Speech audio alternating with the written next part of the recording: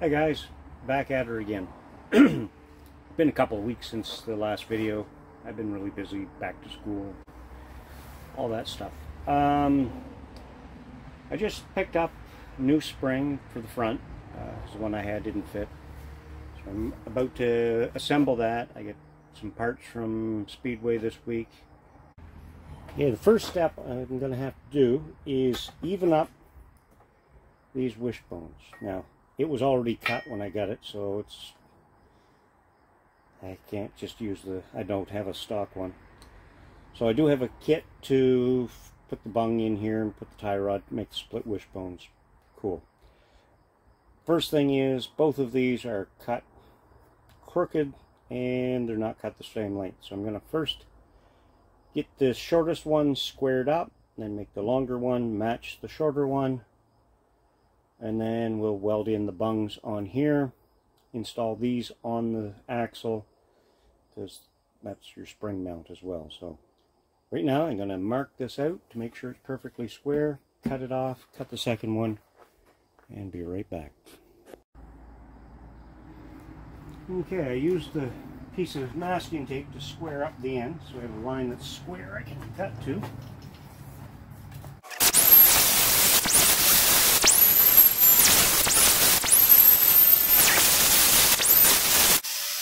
we go.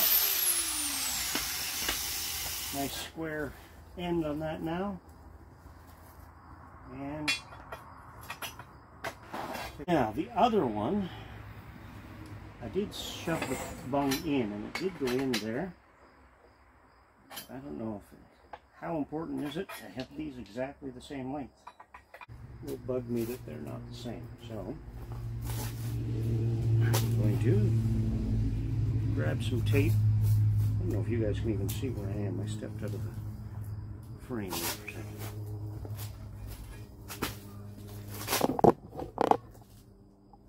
Okay. So, and this still isn't perfect, but it's pretty darn close. So what I'm going to do is line that tape right up at the top of that one. Let's get back here. Lay it down. And if this lines up, which it does, it's square. So if I cut that, it should be a nice square cut. It'll be the same length.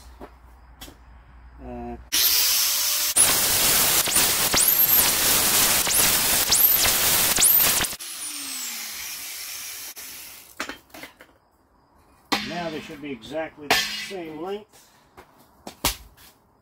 Let's see.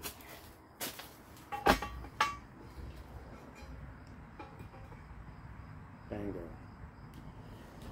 Within a 16th, which is close enough. Okay, now I'm going to go weld these up. Okay, I got those welded up. Major thing is now I've got what I want. Now I'm going to flip this axle around so I have room here out behind me for where these are going to stick. Okay, I got those set in place.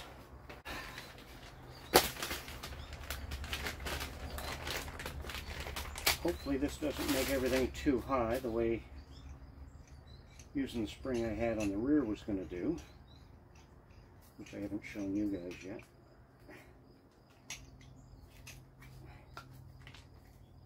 Okay, tapered at the bottom to match the taper here. Hold the line up.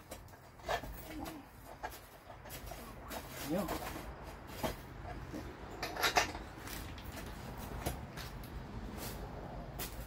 It's going to be stubborn. We'll get this one started as well. Now these come just a flat nut on the bottom of them, but I also bought the tapered nut, castle nut for the bottom to match how that's tapered on the bottom of the axle as well.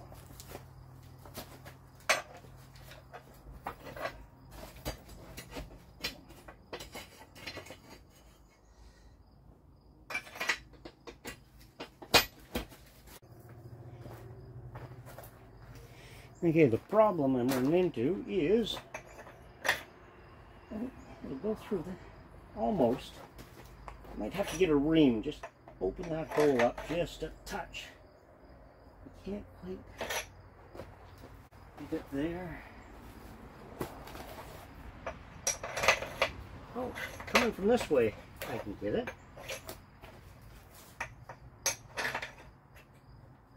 Must be just a little burr at the top of that. Okay.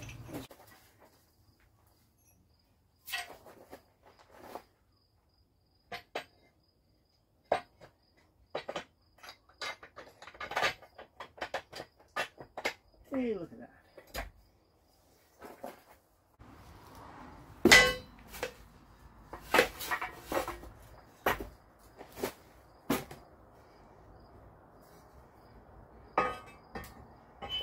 And on this side, it's fine.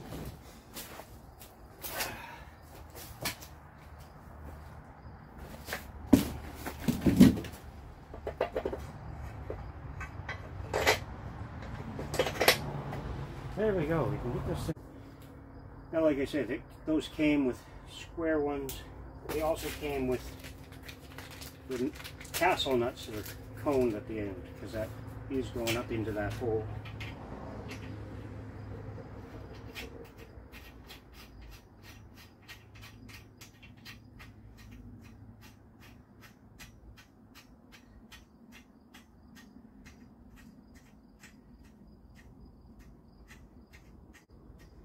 Now, if this works the way I'm hoping it does, I'll be able to cut these spring nuts off. And this will be fine.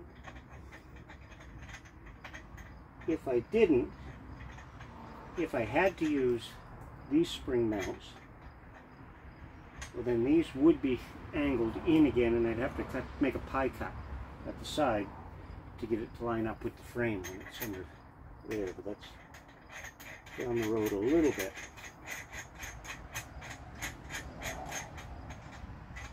Not too far, hopefully. Here. Snugged up my hand tight. Now.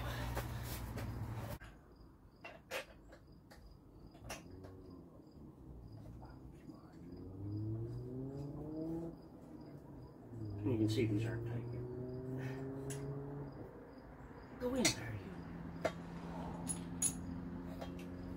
And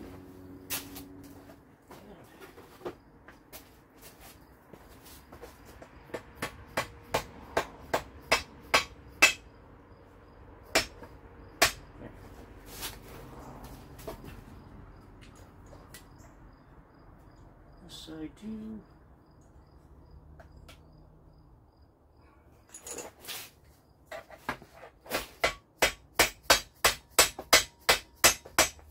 Yeah.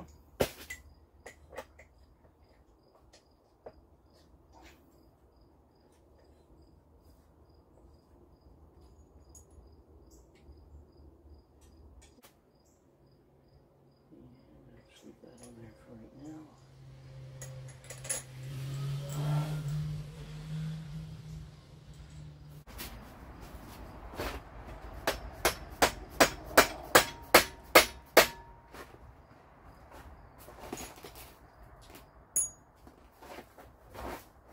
For the other side.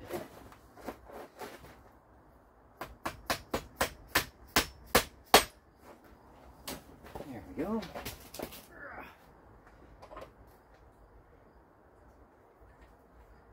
Hey, Molly.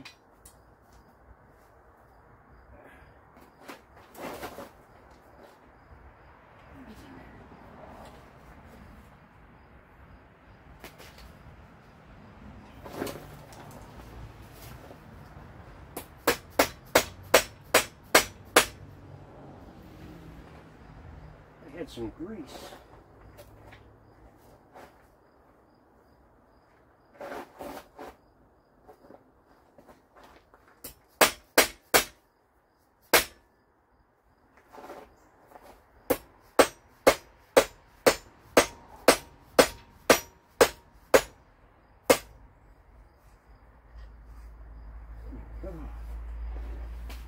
Now, Pop those into my spring.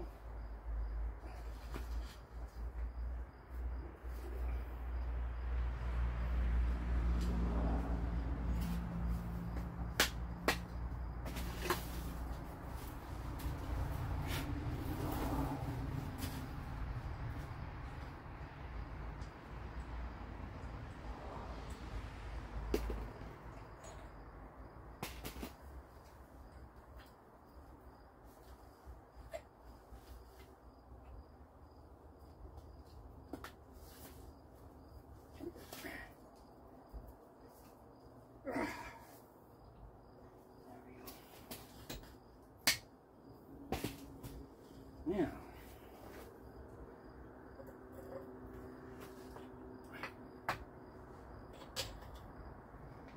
one started.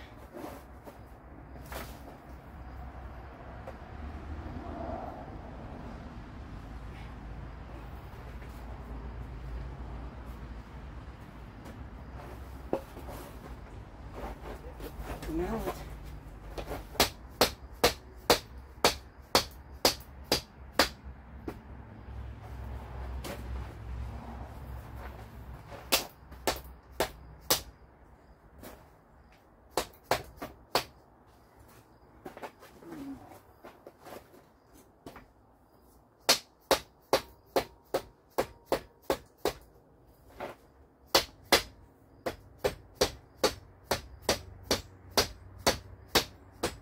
there we go.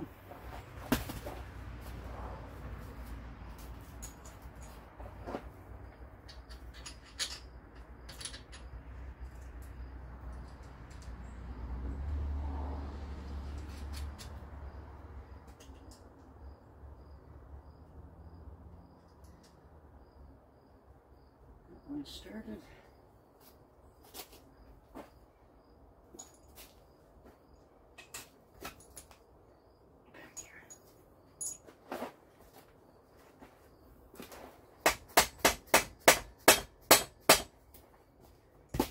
Go.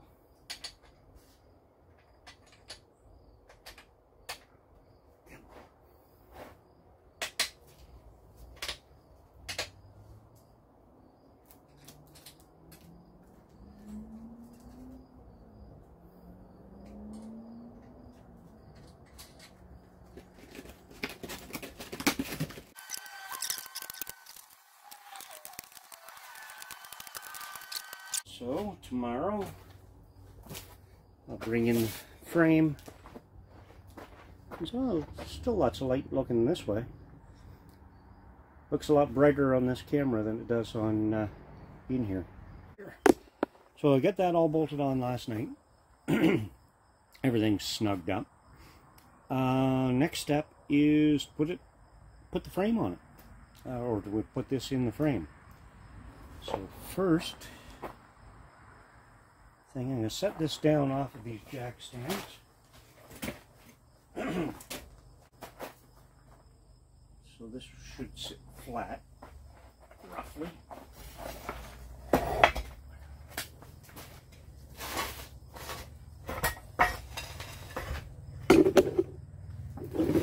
Closer to flat than it was anyway.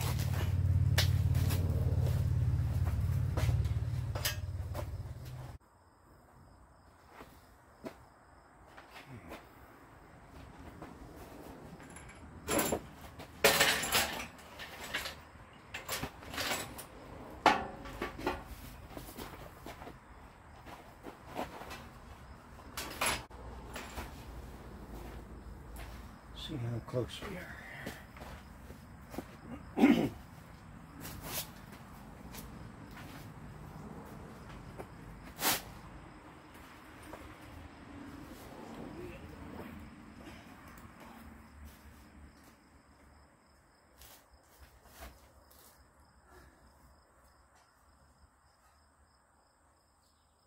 Just gonna bring that back end up a little bit, get my angle right.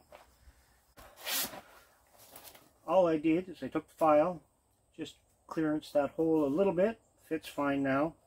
I think what might have happened is when I fixed the cracks in this originally, I may have welded this up a little bit too small. So fits now.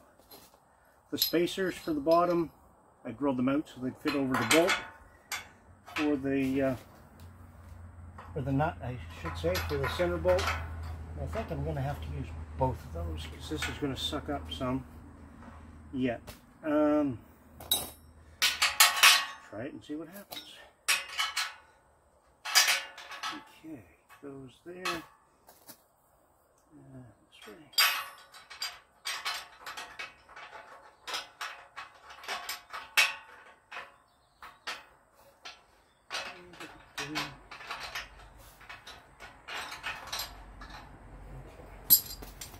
Get down here where I can see.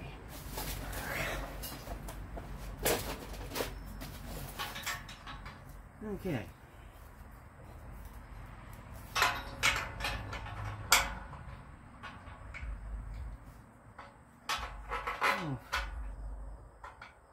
One of those I don't think would be quite enough. It'd still be up in here, and where this plate is flat, maybe it's just to shove that all the way up in the hole. Should still have lots of room. Trick is holding everything together.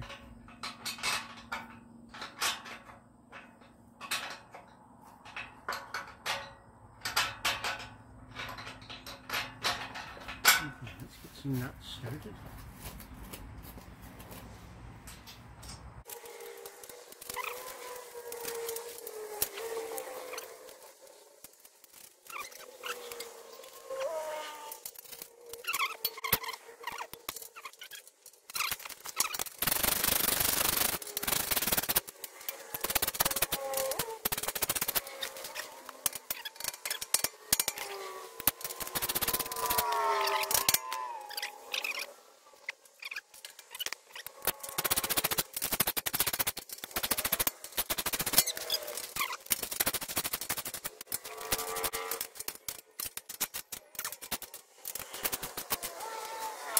Three ugga-duggas.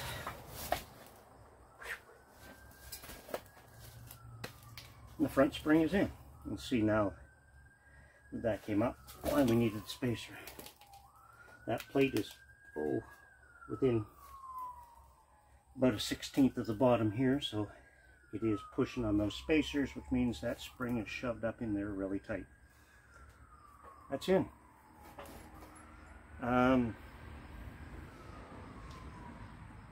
I still haven't got the wheel spacers to put the new wheels on here. So maybe I'll just stick those, with no tires on them, stick those wheels on it just to have it up off the ground. And if I want to roll it forward or backwards, I can on the wheels. And there it is. For the first time in, who knows, probably 50 years, this frame is sitting on wheels. It's got an axle under it. She's coming together. Like I said, if you watched the earlier video where I got this frame, the old guy that was, you know, probably 75 or 80, it had been a frame that belonged to his father and had been sitting in the barn for as long as he could remember. Big step forward.